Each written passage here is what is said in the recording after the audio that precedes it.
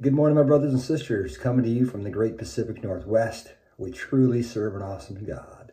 Should be a beautiful day here in the Pacific Northwest. Hopefully get out on the water a little bit today and have some fun with some family, and then just expecting great things from the Lord and appreciate all that he does, and we give him all the praise. Our word of encouragement comes from 2 Timothy chapter 2, beginning at verse 14. Keep reminding them of these things. Warn them before God against quarreling about words. It is of no value and only ruins those who listen.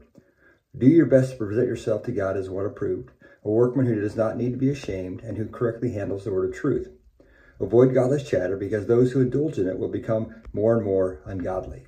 You know, as I think about this passage and I think about Paul's words here to Timothy, I think he's really talking about how we use our words, what we do with our words, and trying to avoid things that cause conflict. You know, the devil wants to get into our relationships. The devil wants to get into our conversations. He wants you and me as brothers and sisters in Christ to quarrel and to fight and to confuse those around us.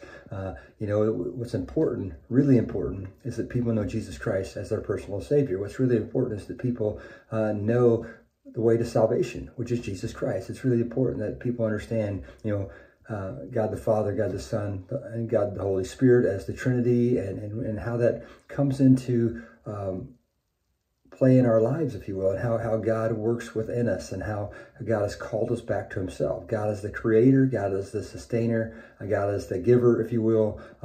God is righteous and just and all these things. And we don't want to get caught up on idle chatter or endless words. What's important is that we communicate the truth. So often in life, we get into these ideas of being part of a group, or, in the Bible times, we talked about the Pharisees and the Sadducees and other groups of religious people and how they had different thoughts. Today, we talk about Catholics and Protestants, and then within the Protestant church, the many different denominations there are. And although maybe we agree or disagree with certain facets of denominations and how people have interpreted the word, what's important is that people know Jesus as their personal Savior, that people know the truth of God's righteousness and live according to it. So today I just want to encourage you to be open, not to accepting false doctrine or to do it always other than Christ, but to be open that God is working on people. And God is talking to people. And so let's not try to focus today so much on that maybe we're exactly right, as much as we just want people to be in. We want people to know the salvation and love that comes from serving God.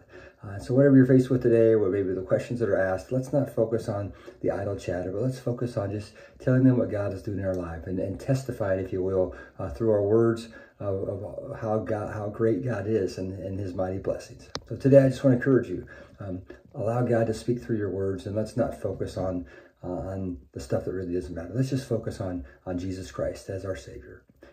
Father God, we thank you for this day. We thank you for this reminder that we don't want to get caught up in arguments between denominations or churches, that all churches that serve you as our God, as Jesus Christ, our Lord and Savior, as the Holy Spirit leading our lives.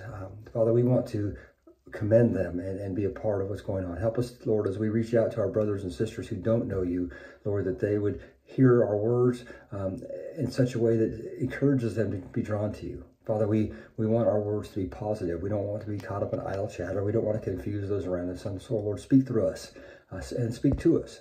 Draw us closer to yourself. Make us more like Christ, Father God, that we might, that you might use us to win others over to you. Father, we thank you for all that you're about to do this beautiful day.